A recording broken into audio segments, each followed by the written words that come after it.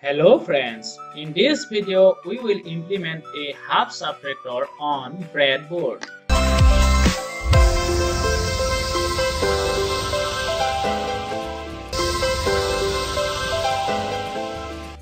For this project we need a breadboard, we need one 7486 XOR gate IC, we need one NOT gate IC, that is 7404, and we need one AND gate IC, that is 7408. Also we need two LEDs. You can use 5mm LEDs, 10mm LEDs or 3mm LEDs, and we need two 100 ohm resistors to connect to these LEDs, and we need a battery of 4 volt or 4.5 volt or 5 volt. If you don't have 5 volt battery, and if you have this type of battery, this type of 9 volt battery, because these are common in the market, then you have to convert it to 5 volt. If you don't know how to convert it, then please click the I button to watch the video how to get 5 volt from this 9 volt battery. At first we have to insert these ICs into the breadboard. We can see here is a XOR gate, and we can see from this diagram that from this IC diagram that here 4 XOR gates are there. When we keep this IC like this, by keeping this cut mark to this side, that is to left side, we can see the first one is pin number 1, then second one is pin number 2, and third one is 3.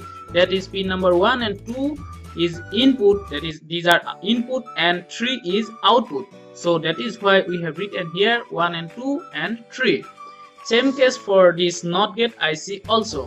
When we keep these ICs like this, by keeping this cut mark here, then pin number 1 is the input and 2 is the output. That's why we have written 1 and 2. And in a NOT gate IC there are 6 NOT gates, and in an AND gate IC there are 4 AND gates. So we will use only one from them, that is this one.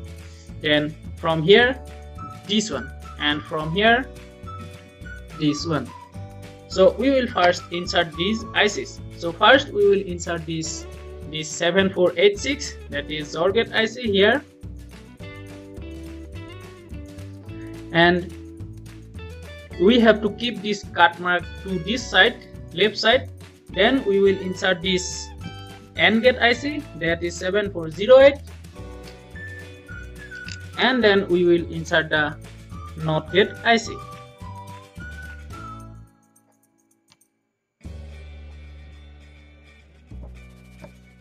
Now we will insert a small wire into this breadboard here, 1 2 3 4 5, to use this entire row, that is this black wire row, as ground, and we will connect this small wire to here also, so that I can use this entire row as VCC that we have considered.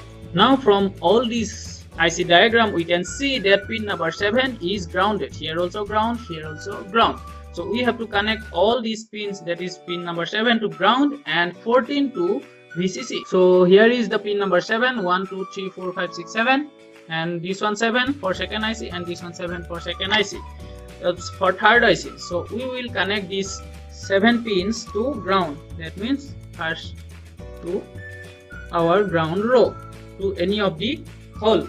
Then for this also we have to connect it to ground, and for third also.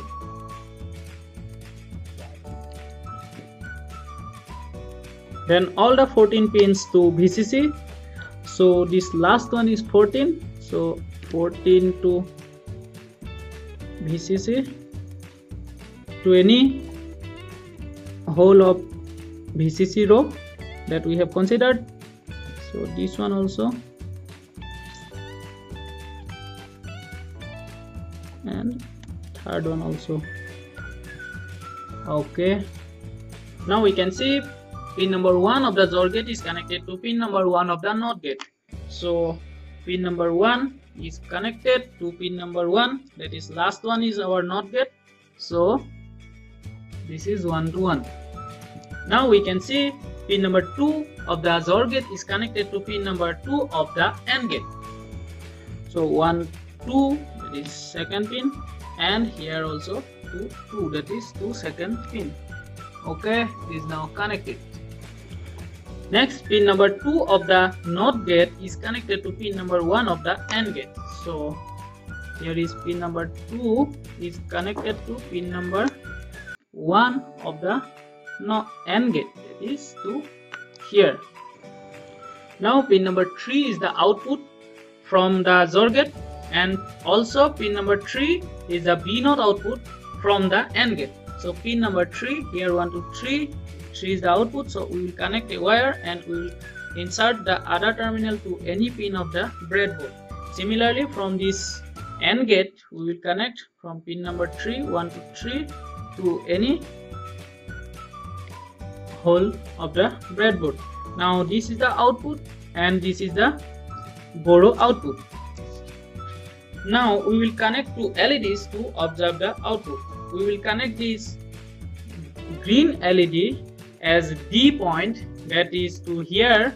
We will connect the positive terminal of the LED to this wire. So here is the positive terminal, that is longer one, and we will connect it to here, and other terminal to any point of the breadboard, any hole of the breadboard. And from the negative terminal we have to connect a 100 ohm resistor. We will connect this any terminal and another terminal to ground row. Then we will connect a red LED to observe the B0, that is from this point. Then we will connect the positive terminal here and negative terminal to any hole of the breadboard, and we will connect from the negative terminal a 100 ohm resistor, and we will connect it to ground pin.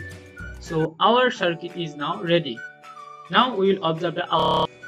From here we can see A is considered as input 1 and B is considered as input 2. So A is connected to pin number 1 of the XOR gate. So we will connect a wire here, 1, and we will keep it like this, and we will connect the second input as B, that is this one, from the second pin of XOR gate, that is we will connect it to here. Now this is point A and this is point B. Now we have to connect the battery to our circuit. So the positive terminal of the battery to VCC, that is to here, and the negative terminal to ground, that is to any pin of the ground. Now here is the truth table.